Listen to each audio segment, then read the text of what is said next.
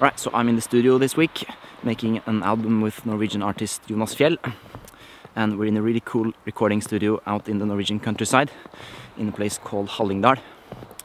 I'll show you around.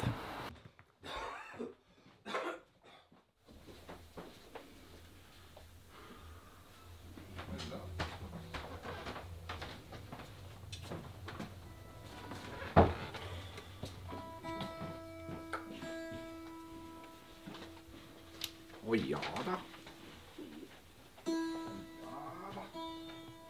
Ny dag. So this is the live room, really interesting sounding room with timber walls, which I guess create some kind of interesting diffusion. And this is my little keyboard fortress, really cool Sauter Omega 220 grand piano, very nice tight sound, perfect for this kind of popish thing that we're doing. And this is my trusty old Hammond 800 organ. Never leave home without it. I was also lucky enough to be able to borrow this gorgeous looking Wurlitzer for this session. So I suppose can't blame the equipment this time.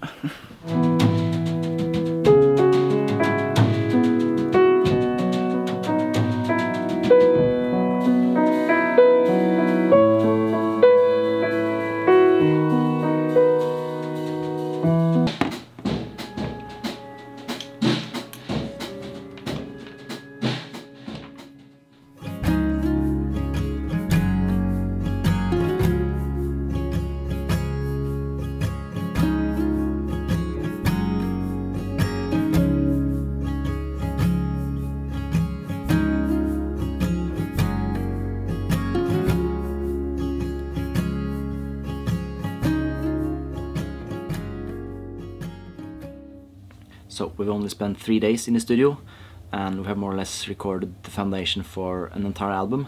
So obviously it's been a bit jammy in the way we've approached the music, but I think sometimes it can be a good idea to not be too well rehearsed before you go into the studio, because that way you allow yourself to feed off the creativity of the other musicians. It's definitely something that suits this style of music, I think, because if you plan out things too carefully, you run the risk of sounding a bit boring. So it's a good idea to leave a little bit that can allow for things to just happen in the moment. I have a really good vibe of these songs now.